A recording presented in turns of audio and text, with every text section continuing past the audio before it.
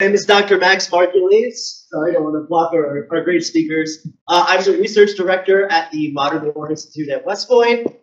Thank you all for coming. We're really excited to offer you this amazing panel as part of our War Council series, which is intended to bring you access to leading experts to help better understand contemporary events in the field of strategic studies. And the panel we have for you today is particularly relevant. It's titled Cyber Operations in Modern Warfare, Ukraine and Beyond. So this is going to be a great opportunity to hear from our panelists on the changing nature of warfare, to what extent has cyber played a role in the Russia-Ukraine war? Has it been more or less of one than we've expected? What does that tell us? Or what does the role of cyber in Ukraine tell us about the future of large-scale combat operations? We are very excited to be working with the Army Cyber Institute on this. So we have 5 speakers today. They're each going to provide a few minutes of context on their particular area of expertise, and then we'll be opening it up to question and answers. So we're going to have lots of time to hear from you, and they are very happy to answer any questions you have at all about any part of their research, anything to help you better understand the conflict in Ukraine or cyber more generally. So without further ado, I will introduce our panelists. We have, speaking first is going to be, well, actually, I guess I'll go in order of how we're sitting, so in case people can't read the names. But first we have Captain and Dr. Maggie Smith, a research scientist at Army Cyber Institute and an assistant professor in the Department of Social Sciences. We then have Dr. Erica Lonergan. She is a assistant professor at the Army Cyber Institute, also are you also teaching in social right now? Great. Also teaching in the Department of Social Science. We then have Dr. Gavin Wild, a senior fellow at the Carnegie Endowment for International Peace.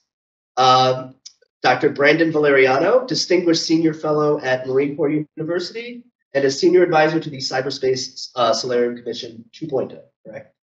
And then we also have Dr. Grace Mueller, a research fellow at the Army Cyber Institute.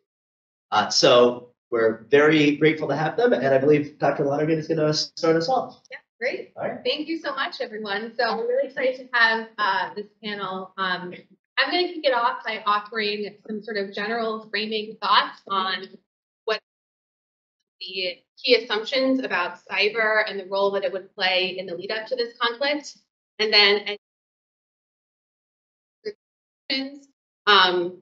talk a bit about how each of these assumptions were not quite right or didn't say that a lot of people thought they would, and then offer some brief for the United States. And then I'll turn it over again. So I have identified about as there were indications that Russia might be seeking to invade Ukraine or conduct some type of conventional assault. The first assumption was that there would be this sort of wave of cyber operations that would act sort of the first, phase 0 or phase 1 of the conventional campaign, that there would be some kind of cyber shock and awe that would take place. It's not surprising that people would hold this assumption because, Russia is a prolific and experienced cyber actor. We might expect this given their strategy and doctrine, as researchers and private companies like Microsoft and Google and the U.S. government and others have reported and discussed since then, and that there would be this kind of wave of disruptive and maybe even destructive cyber attacks as a way of shaping the battlefield prior to a conventional invasion. It didn't. There were some wiper malware, there was the Viasat, there were some disruptive DDoS attacks and website defacement and things like that, but nothing that was sort of approximating the cyber shock and awe that a lot of people expected. That's assumption 1. As we shifted into subsequent phases of the campaign, that we would expect in the beginning, we would perhaps expect to see sort of closely, if not perfectly integrated, cyber operations on the battlefield take place in tandem with or in support of kinetic operations. I would caveat this one to say that there's been a lot of academic research, especially analyzing the 2014 Russian annexation of Crimea, that's demonstrated that Russia is actually not so great at doing that type of battlefield coordination. But yet there was still a lot of talk that perhaps you would expect to see this. And as the conflict is still ongoing, there has been reporting from, particularly from the tech firms like Microsoft. I don't mean to call them that so much, but they've published a number of different reports on assessing the role of cyber in the Ukraine conflict that shows, a correlation between things that take place and actions that take place in the virtual space. But it's actually really difficult to establish a causal relationship or a deliberate coordination between cyber operations in the virtual space and kinetic operations. So we haven't seen that either. A third assumption, and this is one certainly that a lot of people, both in the private sector and in the US government, held or espoused, was that Russia would conduct cyber attacks against the United States or against our allies and partners in NATO, especially in response to increasingly severe Western sanctions regimes or other types of diplomatic actions or statements. And so this was such a strongly held assumption that the U.S. government took the unprecedented step of, and the Department of Homeland Security did this through CISA, initiating this new campaign called Shields Up, where before, without any sort of specific indicators of specific Russian, CISA launched this campaign warning the private sector and sending letters to boards of directors, warning them to sort of put their proverbial shields up in cyberspace, and there was likely to be an impending Russian attack against American critical infrastructure and maybe against our allies and partners. And this was another assumption that didn't really materialize. There have been some sort of disruptive DDoS attacks that I know Maggie will probably talk about when we talk about the actors, but nothing along the lines of what a lot of people and experts in the U.S. government. So that was that Russia might wield cyber power as an independent instrument of coercion during an actual conflict. So distinct from sort of operating in tandem with or in parallel with particular units on the ground. We've seen in the past Russia do things like, launch a cyber attack against Ukrainian critical infrastructure, which it did in 2015 to take out its power grid, sort of independently of other things that were going on. So maybe we would expect to see this type of activity too. And it turns out we haven't really seen that either, right? There were reports about Sandworm trying to attempt to take out power infrastructure in Ukraine during the conflict, but they weren't quite. And then the fifth assumption, and then I'll wrap up quickly, is that there's sort of this general assumption that cyberspace is often stopped, right? And I think this assumption feeds a lot of the other assumptions that were Russia specific, right? The idea that cyber operations are relatively easy, they offer low barriers to threat actors to have significant strategic effects, and that's really hard to defend against cyber attacks. But actually, with Ukraine, we've seen a lot of evidence in support of the value of the defense, right? We've seen the U.S. Cyber Command conduct hunt-forward cyber operations in anticipation of Russian threat activity in cyberspace, which reportedly has been effective. We've seen the private sector step in and offer up cybersecurity support to Ukrainian defenders.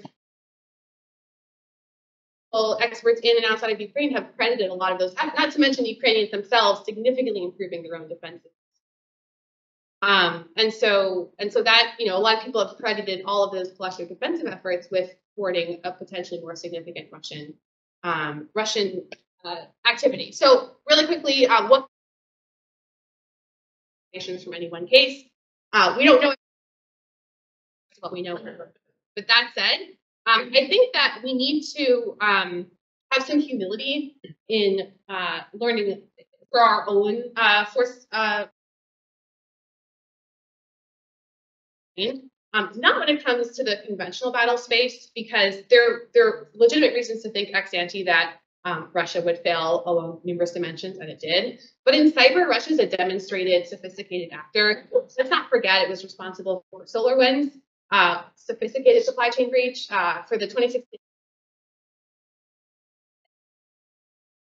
Integrating cyber into conventional warfare should make us kind of pause and think about some of our own assumptions about how we anticipate operating in the future.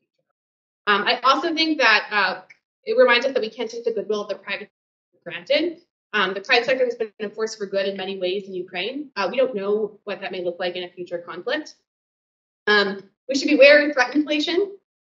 There's a lot of that going on. I'm happy to talk about that more in Q&A. And then finally, I think cyber deterrence isn't dead, even though lots of people have tried to kill it over the years. Russia has clearly been deterred from conducting cyber attacks against the United States and NATO. It's been deliberate in how it targets. And I think that we shouldn't, I think we should circumspection the idea that cyber deterrence doesn't work, especially at high thresholds. So I talked for way too long. Let me turn it over to Gavin. Thank you, Erica. I first want to say how honored I am to be on sharing the panel with such esteemed colleagues. One slight correction, however smart I may think myself, I am not, in fact, a doctor, only a mister. So just for the record. So I think I will follow up on some of those core assumptions. My research thus far at Carnegie has looked at what are the Russia-specific facets of why those expectations that Erica outlined may have gone unmet. And one of the major, before I go through those, a major thing I'll start off with is the need to understand how Russia, or rather the Kremlin, has historically and continues to conceptualize cyber, quote unquote.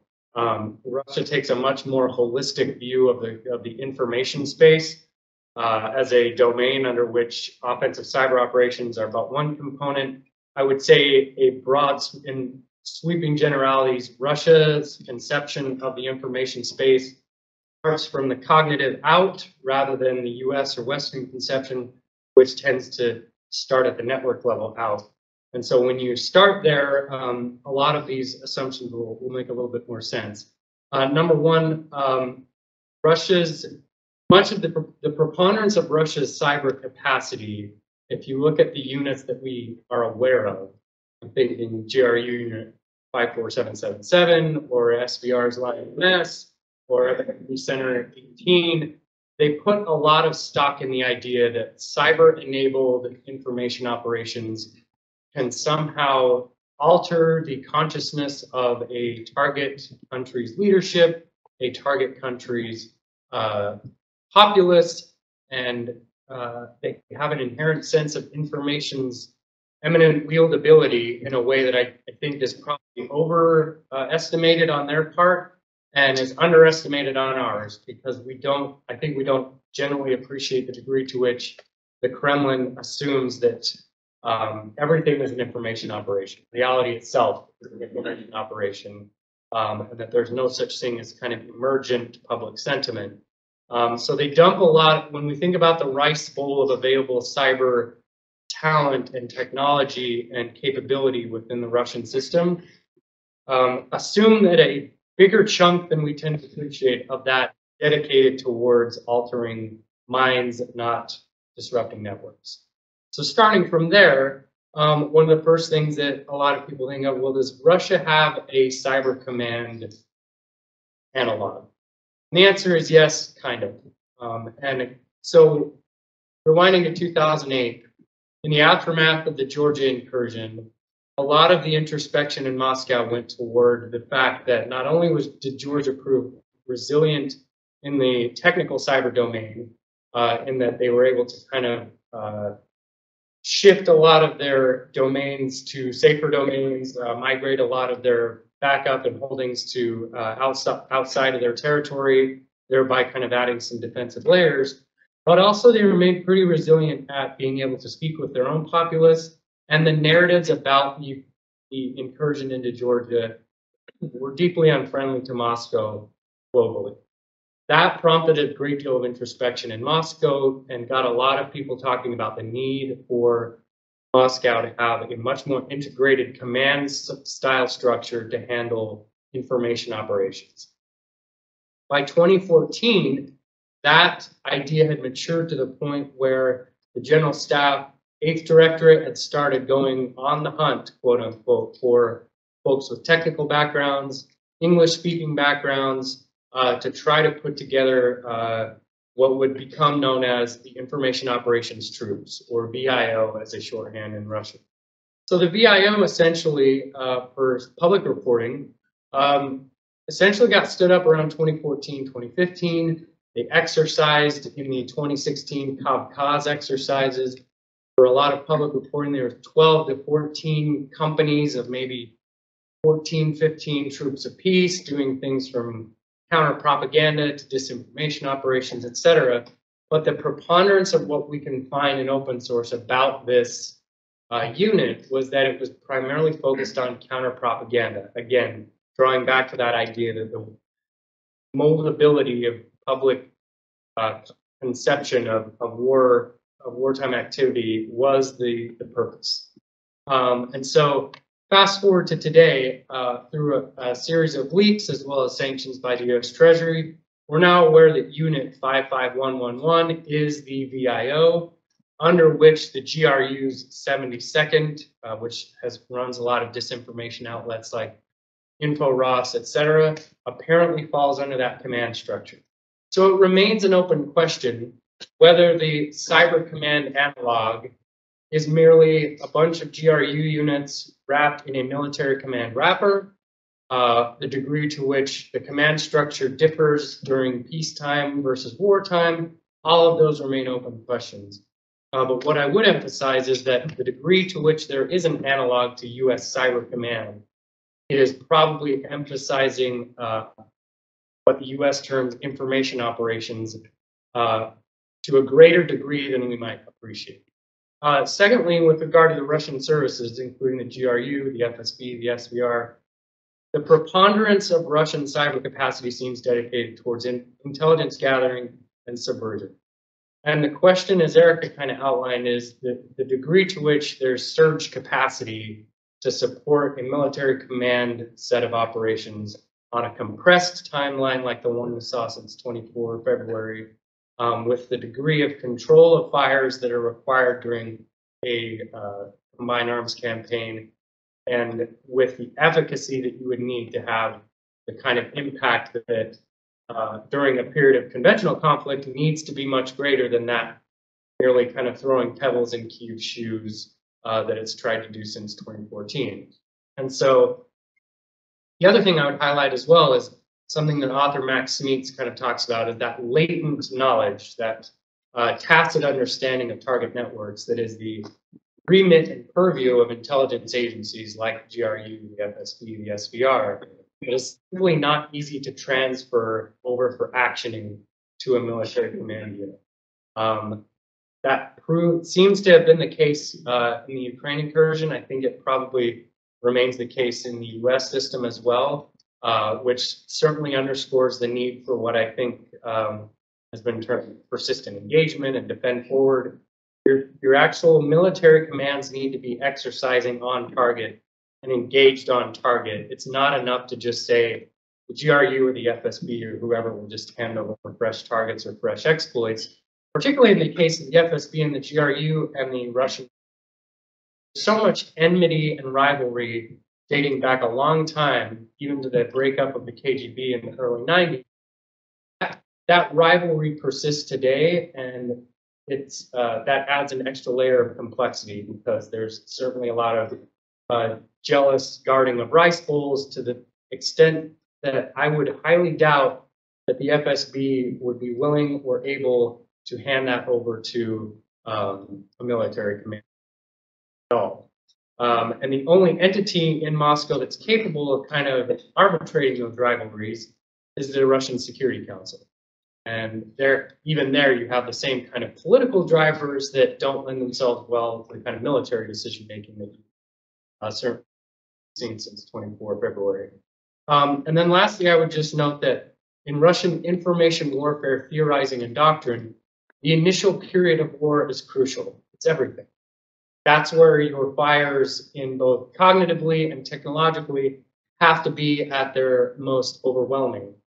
Well, as we saw with the incursion into Ukraine, the planning was slapdash and closely held. which means that that crucial piece of information warfare thought essentially got swept under the rug.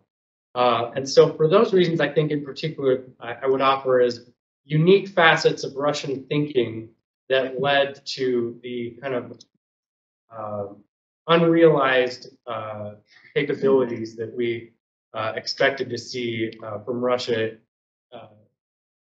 notwithstanding the fact that they have been and remain a very capable cyber adversary writ large. However, in the context of a conventional arms campaign, have proven less than capable. I'll turn it over to you. Or Maggie, I'm sorry. You're good. Hi, everyone. Especially to the faculty, because students, I know that you got some instructor points out of coming possible or doing this instead of class, but being here. So I'm going to talk about the irregulars. This war has shown the power of third-party actors and kind of these rings that come out of the woodwork and decide that they're going to play a role.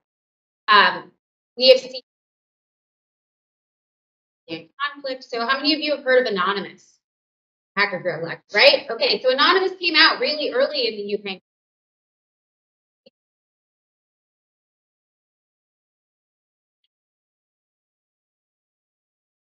A lot of hackers that are given safe harbor within the state of Russia, they kind of turn a blind eye to cyber activities.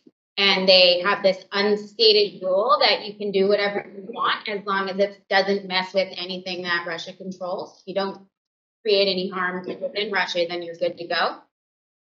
And created a similar like-minded group to what we see in Ukraine called the Ukraine IT Army.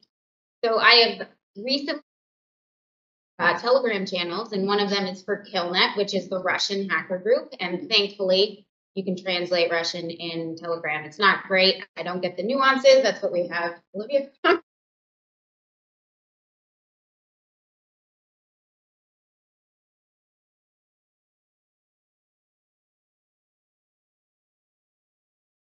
The initial invasion or the opening salvo in February, that their real impact is exactly what Gavin was talking about. It's in the cognitive space. In articles recently on Killnet in the news. It's been around. If you Google Killnet, which you can do now if you want to, a few things will pop up. One will come up that they attacked U.S. airports. So the killer thing here is that they attacked the website of U.S. airports. So for anyone who's traveled, how many of you actually go to like JFK's website or LaGuardia's website? No, you're going to go to Delta, American Airlines, or whatever. So great. So this impacted you for maybe 15 minutes, right? But they DDoS. They do a distributed denial of service. They vector some of their bots that they've set up through Telegram, and they shut down U.S. websites. On the second day where they had this doing at the outset of October, they went after all of the VAs, like veterans beneficiary websites. So go to the TRICARE website and had it fail. You any of you use TRICARE? Yeah. TRICARE was slow one morning. And they also did, I forget, but it was 3 a.m. Eastern time. So they were doing this at like 9 a.m. their time here. So I'm not sure. Yeah, unless I have no idea. They think maybe at an opening they'll get into sick call that day. Yet the U.S. media is still paying attention to them. And I think not based in research, just from these observations through this conflict, is that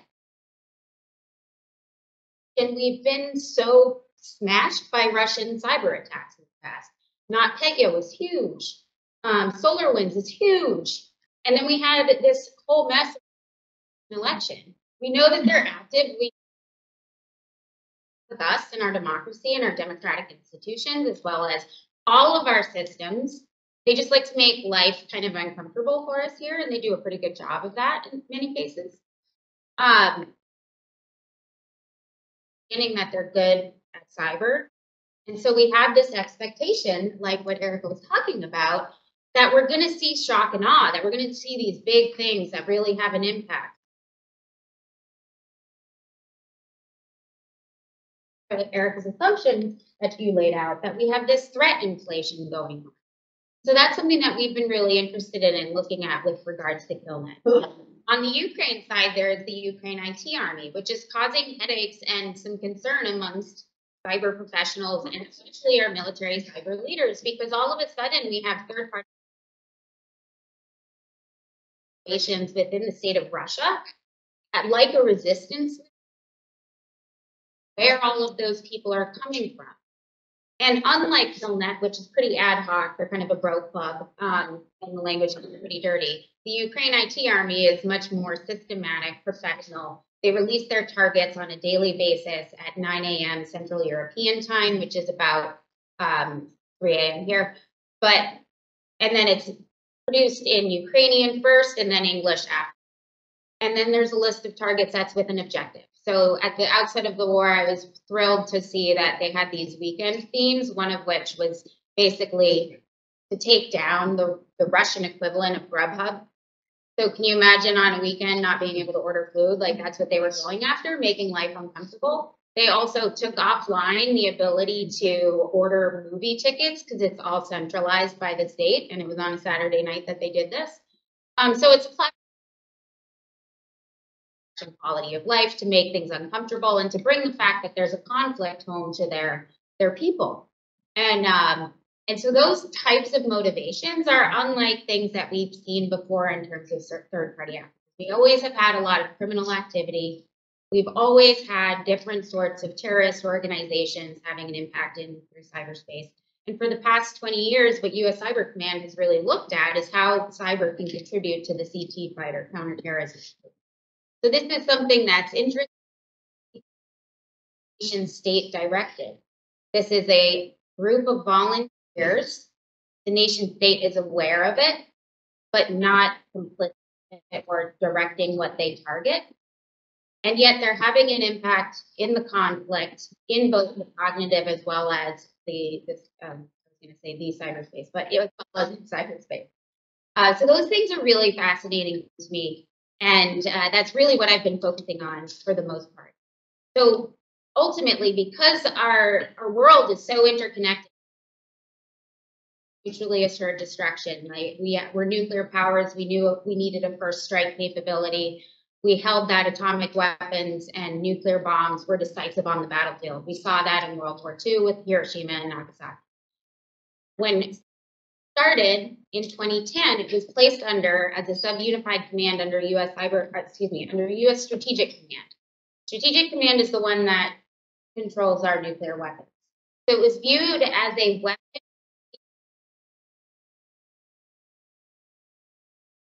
very risky to use. And Dr. Lonovan's done a ton of research on cyber escalation, which is something you should ask her. And since then, in 2018, it got elevated to a and it's now a 4-star command. And we're seeing the world in a different paradigm. It's the paradigm of interconnectedness. Everybody. And so this means that this comes to the geographic boundaries of the nation of Ukraine, right? We see it in the cognitive space. Kill the American people because the media is sensationalizing them. They're also having an impact cognitively on those people that are in that Telegram channel because they cheer themselves on, even though they maybe took TRICARE 45 seconds longer to load than before. But they're stoked about it because the American media mentioned it, right? That's kind of this energizing thing that they get out of the press here. And that interconnectedness is playing a big role in the conflict here, in the cognitive space that exists outside of the direct. Needing to watch and excited to talk about it more, but stop there. Over to Grace. All right, Dr. Grace. I'm going to be kind of adding to everything we've already been discussing. It's kind of a seamless conversation, but I'm going to contribute by kind of describing what we can learn about Russia's interactions with Ukraine over the past 20 years and how that relates to the current situation right now in Ukraine. Like Russia's interactions with Ukraine from 2000 to 2020, and then 5 more takeaways. And as you'll see, they're kind of common themes that we've been talking about. So past cyber behavior, targeting Ukraine. One takeaway is that Russia is frequently the initiator and rarely the target.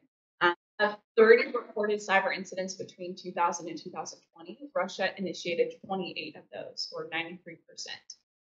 So you see Ukraine.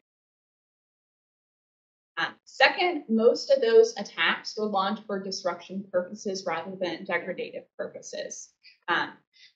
Typically, these are just kind of phishing attempts or DDoS attacks. And as kind of Maggie was saying, they're kind of just messing with kind of Ukrainian websites that are over there. Third, kind of related to that, cyber incidents in the past were not very severe. On a scale of 0 to 10 in terms of severity, they never surpassed a scale of 5, which is kind of single critical network infiltration or physical attempted destruction. So rarely are they physical attacks. Fourth, right, we're still dealing with kind of past interactions. Private sectors and government and local actors are frequently targeted, more so than military actors.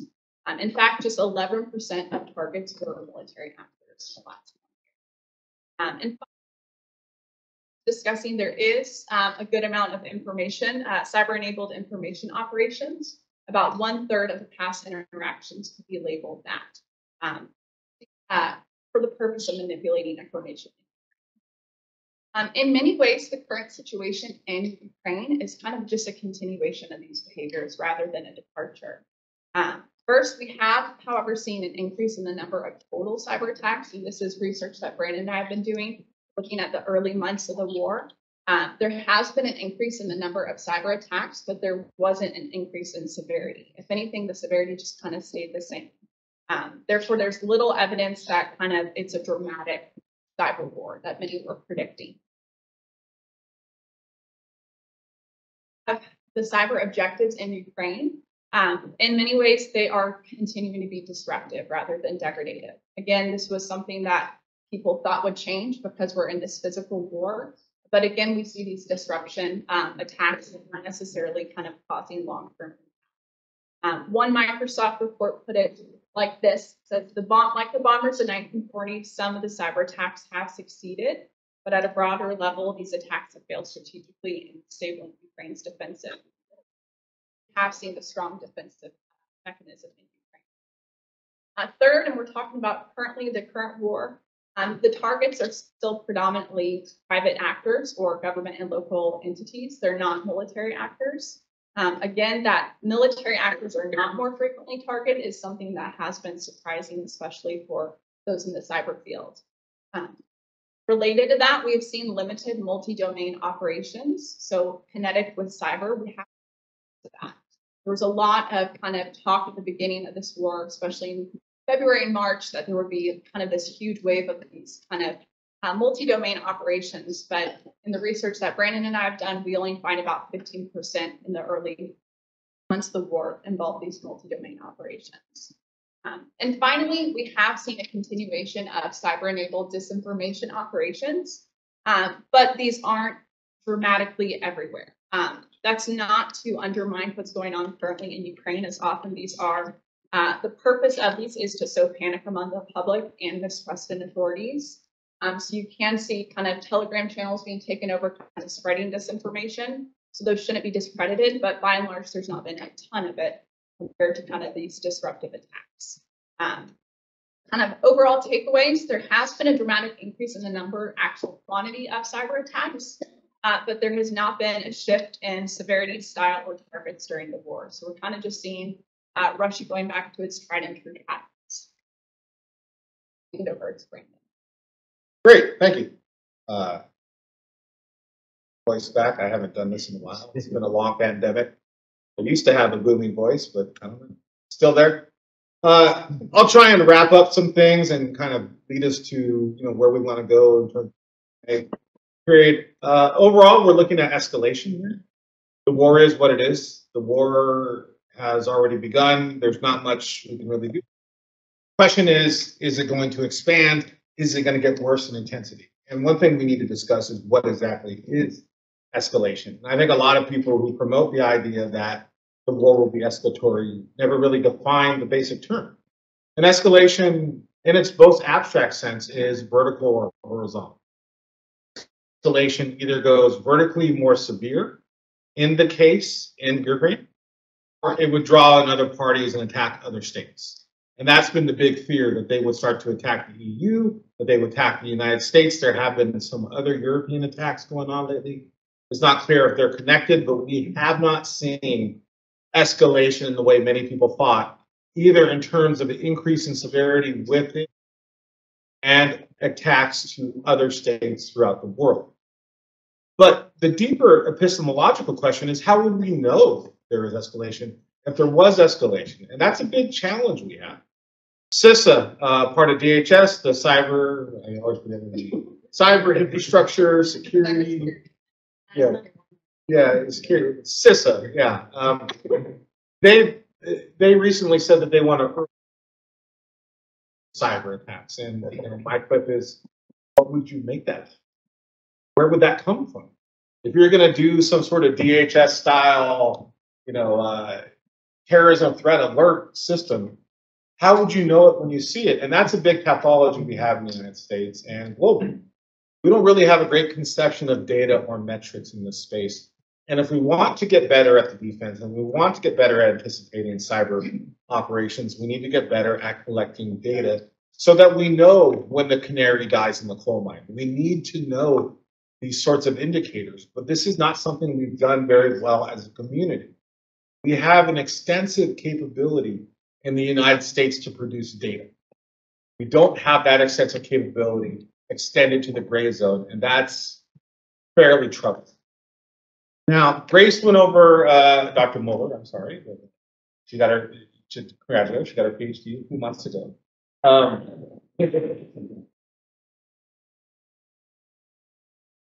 A number of data points as to why there is no cyber escalation here. Everyone in this room is why. What are you going to make your bet about? What is your theory? What is your hypothesis? And there are a number of ideas, there are a number of theories. Eric and I have worked for a long time on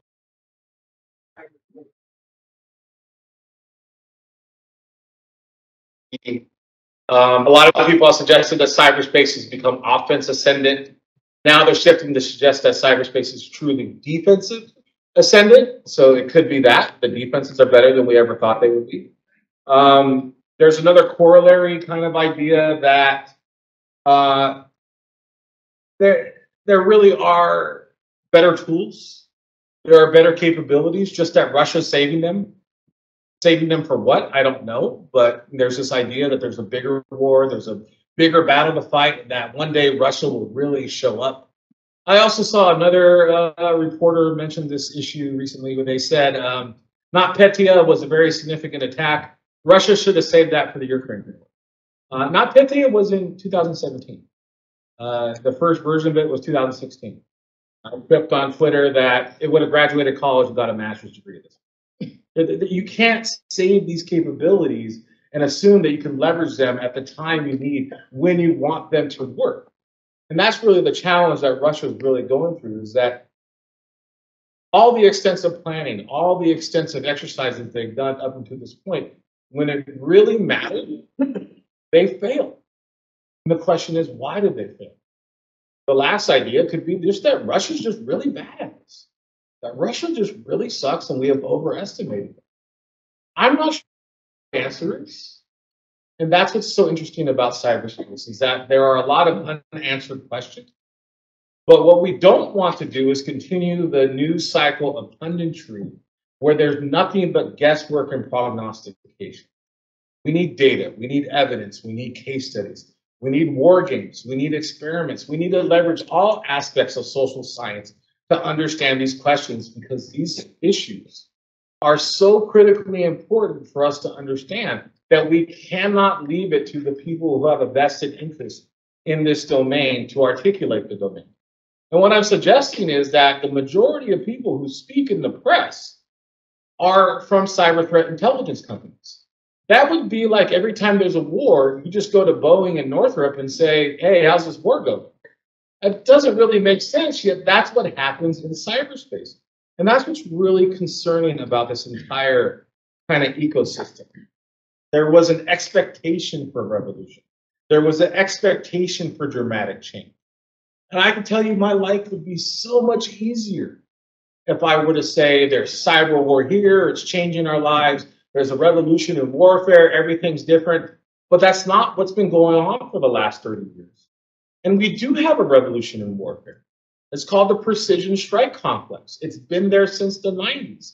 HIMARS are a developed weapon from the late 90s. These things have been there for a long time. It's not cyber. It's not AI. It's not quantum. We need to not let the fantasies of how we want war to operate overtake the reality. And that's where we are right now. The question is, what is cyber good for?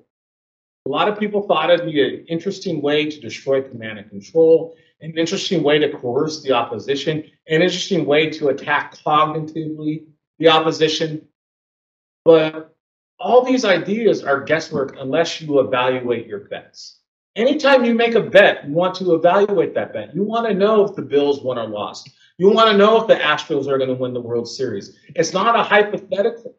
Yet everything we do in cyberspace generally is a hypothetical when there is a long train of historical reality that we often ignore because it doesn't meet our expectations.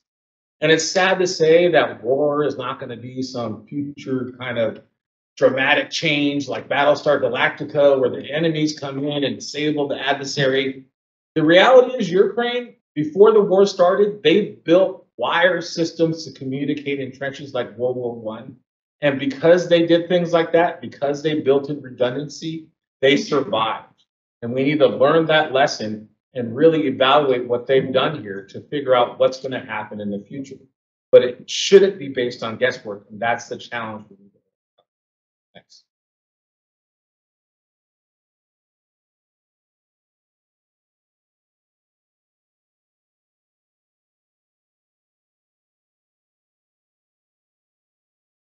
Thanks, everyone. As somebody who knows almost nothing about the cyber domain, that was extremely it was very interesting. Lots of great things to think about for people like don't have that background, and I feel like I have a much better sense about how to think about cyber content and contemporary conflict. We have roughly 30 minutes for Q&A. I'm going to ask the first question, and then if anybody else has a question, please just raise your hand and I will call on you. So my first question is, international arms transfers and aid played a big role in how, on the battlefield. Have we seen a similar role for partnership and alliance and assistance in the cyber? Yeah. Operations right before the outset of the war, when we back in 2021, U.S. Cyber Command, specifically the Cyber National Mission Force, sent support to Ukraine, and the hunt forward operations are at the request of a partner nation. All of the guys on the cyber policy team would know this because we went over it ad nauseum this weekend. So if you fall asleep, it's okay. But hunt forward operations are when that nation, so Ukraine invited U.S. assets to come and visit and work with their cyber teams. And this is cyber professionals, usually majors and then a team.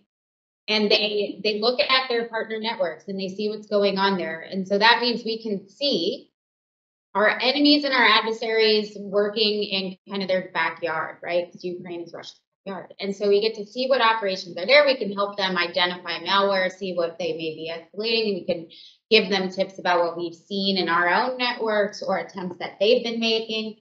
So that was I think, really fruitful incursion of U.S. assets to help and facilitate some remediation, some hardening, and all of that. And so that's one example of where coordination amongst partner nations has really been beneficial. And I think that is the whole region.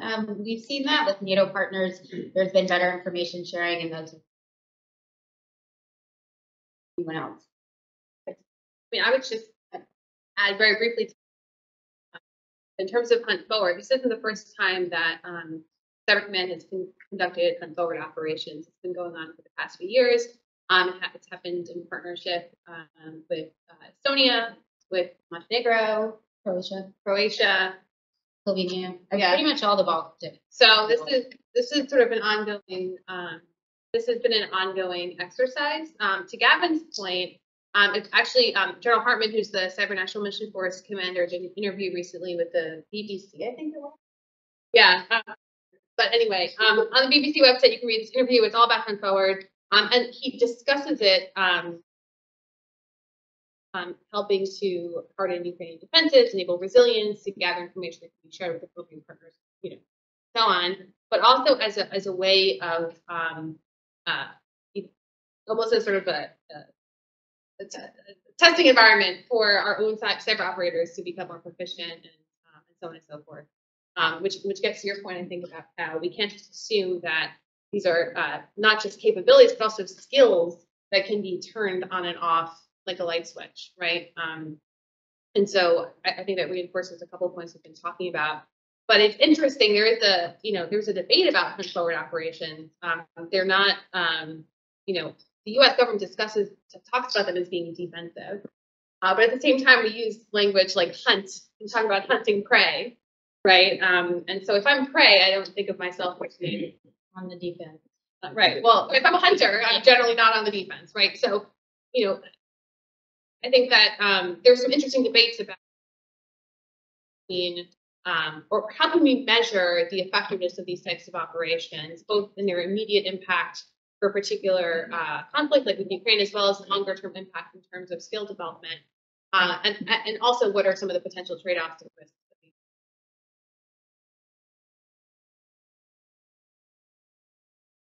Swoop it back in. So third-party actors also helping. So I'm wearing my fella. Does anyone want to see the Napa fella? So my fella is Willie. I'm going to joke. Okay, Willie Fellison, because I love Willie Nelson. My fella looks like Willie Nelson, but and I don't post on Russian propaganda sites, but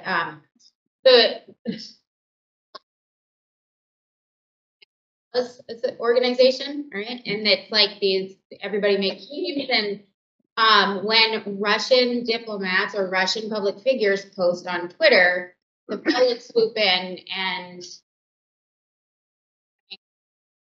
Twitter feeds in an effort to prevent them from posting propaganda. And it has caused a lot of surprisingly visceral responses from these diplomats and these public figures, because all of a sudden there's just like a flurry of Shiba Inu their feeds, and it's quite a community, and they talk about it. They convene almost every night, and so that's an international cohort of people from all over the place that make a fella and then make memes and then spam Russian propaganda. And so that's a third-party actor that's having an impact in the cognitive space and causing a lot of disruption for the Russian diplomats that are trying to share the Russian narrative, which is primarily sensationalized or false. Thank you.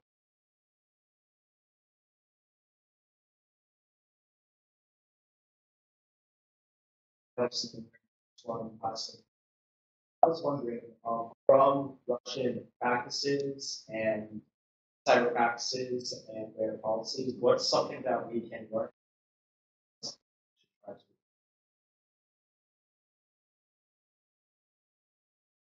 One thing that I think people might suggest that we leverage is that Russia has been very good at leveraging their criminal enterprises in cyberspace. And the fact is, the United States has been doing that forever. I mean, Microsoft, all these prominent organizations are full of these former hackers who are caught doing things when they're 15 and get converted into the community. So it's not like one's better than the other, but the difference is that we have an adherence to law and order that doesn't exactly apply to Russia. And that's not something we want to emulate. That's not something we want to encourage. That enables chaos, and that kind of blurs the lines too much. So I'm not so sure there's anything we want to emulate from Russia, basically because they failed spectacularly. And we will continue to evaluate. And I'm excited for our future of history, because episodes where everything goes so totally wrong. I'll say I like that the U.S. seems to be moving in towards a space of thinking about cyber and information operations more holistically.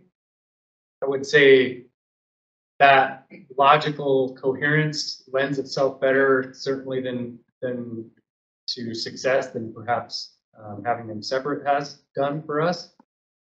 I would say an area that we ought not try to emulate is going toe to toe with them sock puppet accounts and for lack of a better term, shit posting kind of driven campaign that we outsource to contractors. We're just not that good at it. And frankly, I've said here, I don't think they are either.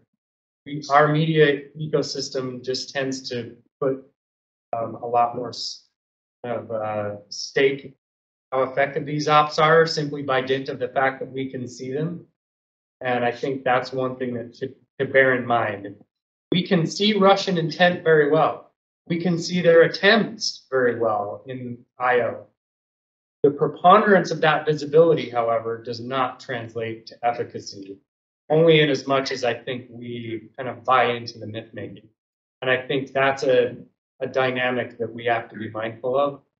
Acknowledging Russia's holistic view of the information space without subscribing to the notion that human consciousness or societies writ large are simply moldable and wieldable with enough clicks and likes and retweets, because clearly that's not the case.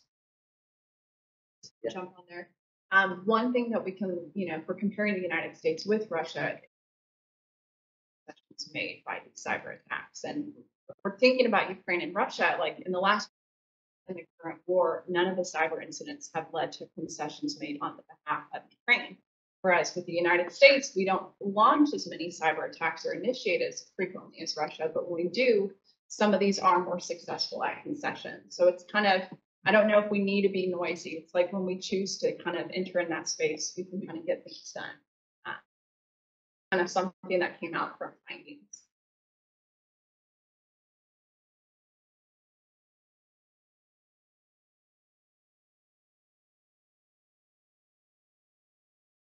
Was from PA4.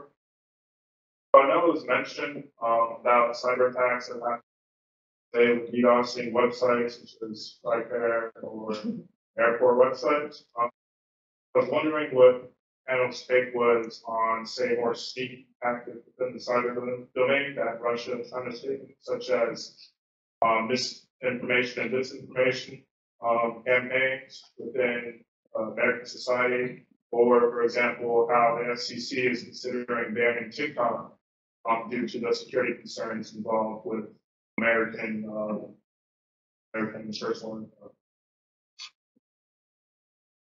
I love the TikTok thing. It's like, oh my God, we're going to learn all our dances. What are we going to do next? I think what's really interesting for this area, and that's something to encourage you guys to look into, and I'm going to start a paper on this, is, and it goes back to the other question, what should we not emulate? We should not emulate Russia's tendency to exasperate racial divisions within states. And that tendency in information operations, to me, is really fascinating. And I really want to dive down and explore that. But in cybersecurity, we've done a very poor job in developing the differences between ethnicities, racial groups, and gender, and I think we need to do better at that. So that's a hope for the future. Stomp with regard to the TikTok episode, the back end availability of U.S. person data to Chinese Communist Party notwithstanding, like the USP data is available. No one needs to steal it. It's all out there. Like, so brokerages every day sell US data to entities domestically and overseas writ large. So like, I think there's a myth making about TikTok's, purported ability to funnel in through the back door and steal that data. That data is already for free. You wouldn't need to spend much sophisticated tradecraft getting direct pipe to the vast majority of USP data Because the SEC doesn't really have any, nor any other regulatory agency doesn't have any guardrails against anyone pilfering as much of your personal data as they choose in any event. Yeah, really briefly, just, in terms of the myths and disinformation campaigns, but like I think we also we don't have really good ways of measuring their effectiveness, and so I think it's important not to equate volume with impact necessarily, and also like how we even define what it means for an information or influence operation to be successful, and how we kind of trace the causal link between shaping someone's understanding of their environment and in turn then shaping their decision making and their behavior. Right. So I think there's a lot of room for, for social scientific research on that front, how we actually measure that. And I also think a big challenge posed by this, and this gets also to Brandon's point about exacerbating existing tensions.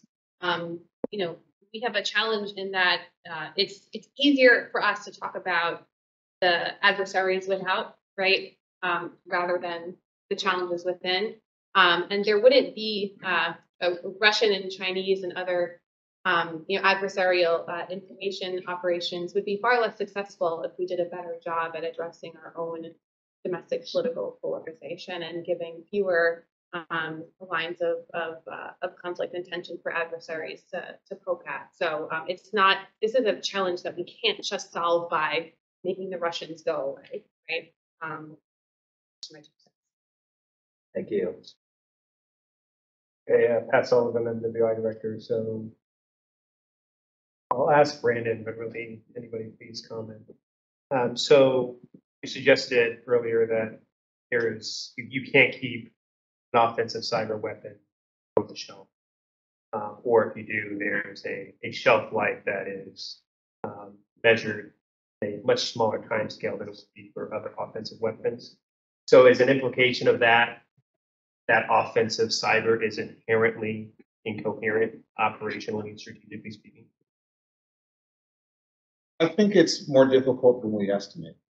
There's a lesson in some of the work of Jason Lee, who early on suggested that we had a lot more 0 days than we actually did. And I think that's the myth, is that we have this arsenal ready to go. And we do to some extent, but that arsenal atrophies. And I find the intelligence gain loss calculation and how you might actually make that empirically, methodologically, very, very interesting. But we don't necessarily do that well. And I think that's something we really need to get better at. We need to get better at operational research in the hybrid or gray space. And we do it very, very well in some areas in the military. And in other areas, it's kind of a lot of guesswork and a lot of maybe this and maybe that. And to me, that's just not good enough. And that's one of the reasons why we don't see these operations leveraged when push comes to shove, because no one wants to do something that may not work. You're not going to get your medal by doing that. So that's a challenge we have to deal with moving into the future. What is reality? Won't get that in the article. Big challenge is that when you think about military campaign plans, it happens a long time out. And in order to use that we may have to stockpile, you actually have to have access first. And so that means having the right understanding of that network. So being able to enumerate a network, to be able to identify areas where you can horizontally escalate privileges and then get to an adversary device or an adversary, whatever it is. And maintaining that access is what's difficult, because it may be, we think of it in POPs way, and it may be through 4 different countries. And there might be political tensions between some of those countries, because that's just how logically the network is spelled out. And so that is where I'm an offensive cyber planner. That's what I get to do when I'm doing a job and not pontificating on stage. And so this is in order to be able to actually have a clear path, mission package ready, and then to be able to execute. But guess what? That person did an update on their computer, and all of a sudden that 0 day is no longer 0 day. We don't have access anymore, and the commander wants us to execute tomorrow. So the perishability of our accesses, the perishability of our exploits are so crazy because the timeline is not like regular weapons acquisition. I can talk to any commander and they will know what a 5.56 round is going to do 50 meters away. But if I tell you that will take down Black Hawk's flight navigation, it may be gone tomorrow. And I might have spent $2 million developing it out because it took about 2 years because we had to acquire the parts from wherever it was, dev it out, figure out what an exploit would be, reverse engineer it, figure out how it's going to work, and then get access to it, be close enough or however it is, right? And so that's where it gets really complicated. So commanders that are on the ground and they have soldiers' lives that they're concerned about, a capability that may or may not work because they may or may not have updated their systems. And that exploit may be gone, or it may not work like it does in the training environment or our laboratory environment once it gets out to the wild, because the system that's attached to it might have been updated. So it's a huge, always strategic planning.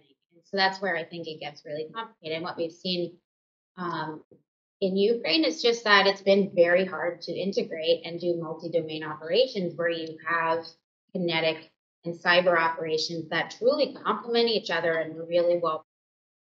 Sometimes it's like luck of the draw. This thing works and we're going, and so let's use that today. But oftentimes that lucky win is in hand at that point. So it's less about holding things at risk and more about constantly creating opportunities, which is where all of the wicked smart soldiers that we have come in. In my opinion. And before we move on, the Houston Astros are a bunch of cheater pumpkins. Fair.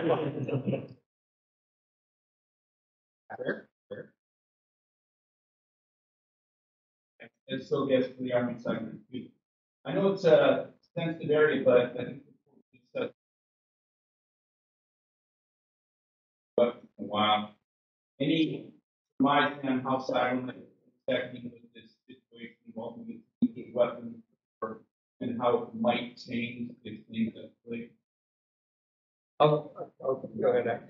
I was just going to be very provocative and say it's made me question the degree to which our however much cyber capacity has been aimed at online trolls might have been otherwise better spent on nuclear C3, but that's just a personal bugaboo.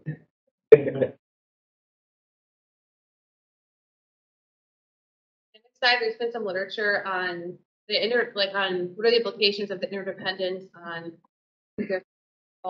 and vulnerable digital infrastructure. And there have been attempts to apply arguments about conventional escalations in nuclear weapons to the cyber domain to look at what are the scenarios where we might anticipate that a cyber incursion or even a cyber attack against another state's dual use early warning satellites or something like that could lead to inadvertent nuclear escalation because the target, sees. So the scenario plays out where you'd see some cyber attack against early warning satellite, and you worry that this is an indicator of your adversary's attempt to take out your own, to conduct a strike to take out your own first strike nuclear forces. And then you have an incentive to use it before you lose it, right? I think in theory, a lot of these scenarios are logically consistent and they make sense, but in practice, picking up a lot of the points that we've all been talking about, for all of those things to sort of work out, a lot of things have to go right, and more often than not in the real world, especially in a time of war, things don't go according to plan. So it's a scary scenario. I think the probability is extraordinarily low. Tactical nukes. I don't think there's a cyber dimension to tactical nuclear. We're going to do it in your class on Wednesday. Oh, we are? Yeah. So Dr. Longerman's class at Columbia on Wednesday, we're going to go over an experiment my co-author is running at CSIS. And one of our hypotheses, and one of the most interesting aspects of cyber, is the potential for cyber to provide an offering. So that if you attack satellites. If you attack C3, that might make the decision calculus that much different in the adversary. But I think that's something we've underestimated so far, and we're really trying to pick at that through war games. But it's obviously a tough nut to crack. But that's something I'm actually hopeful for, which is strange coming from me. But yeah, I do have hope somewhere. Sounds like an interesting lesson.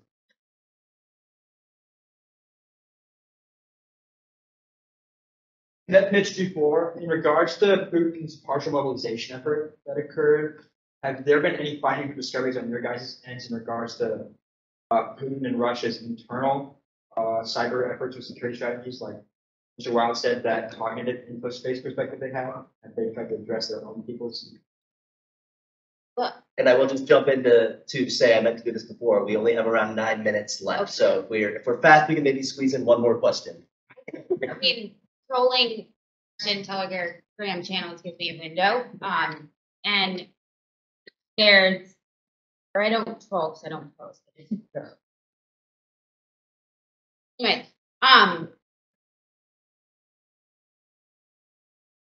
would expect where there's lots of encouragement to support the troops, blah, blah, blah, all of that type of stuff.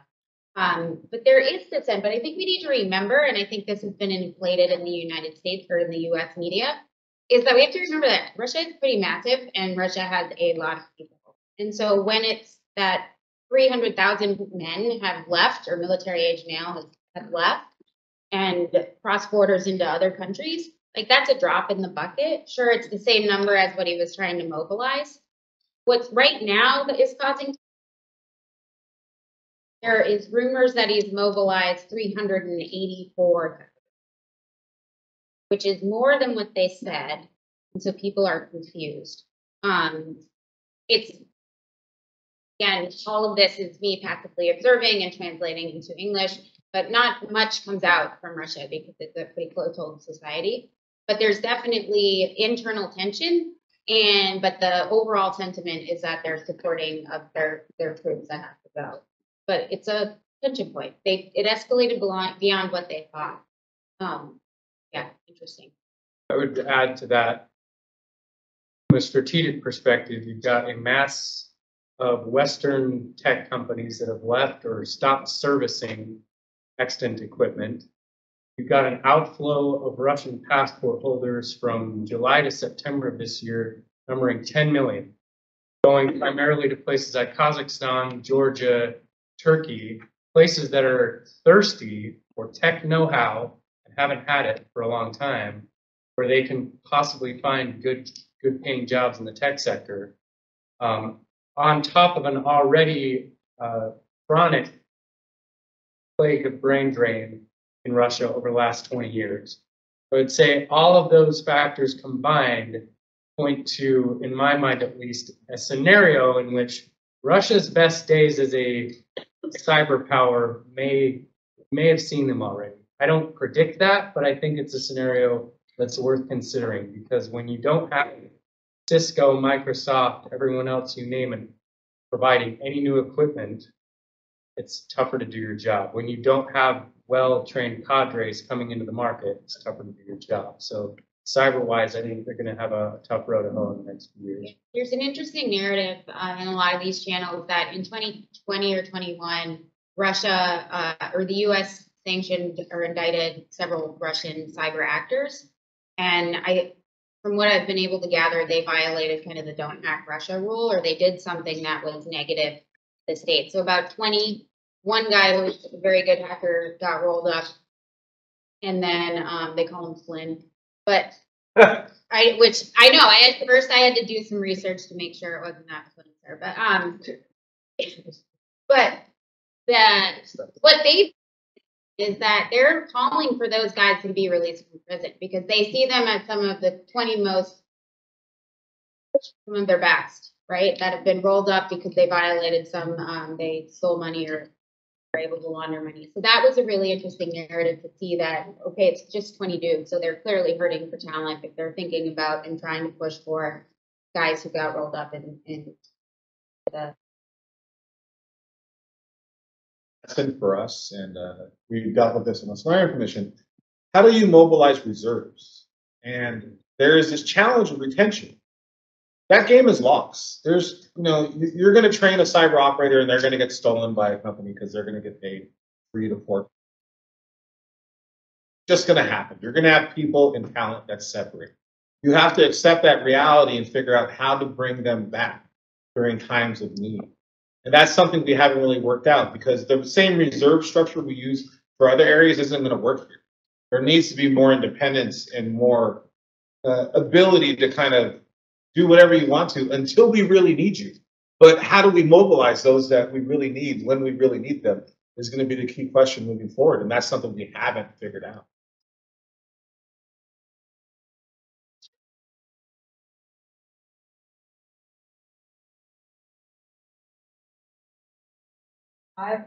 My question is to Dr. Valeriano.